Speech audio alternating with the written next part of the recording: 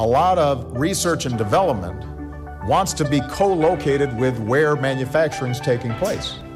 If you design something, you want to see how's it working and how's it getting made, and then tinker with it and fix it and try something different.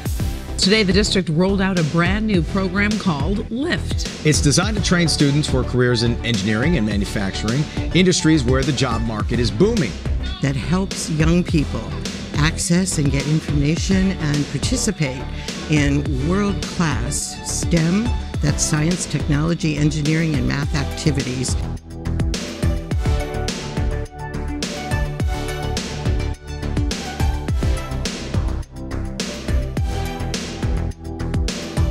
It's amazing to have the universities at the table, along with the companies, and the federal government is doing their role in setting the table.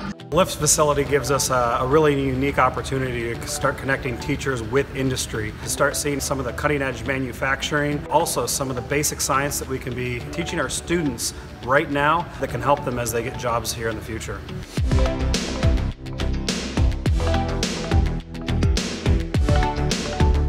So that's what all these hubs are about. They're partnerships that bring together companies and universities to develop cutting-edge technology, train workers to use that technology, and then make sure that the research is translated into real-world products made by American workers.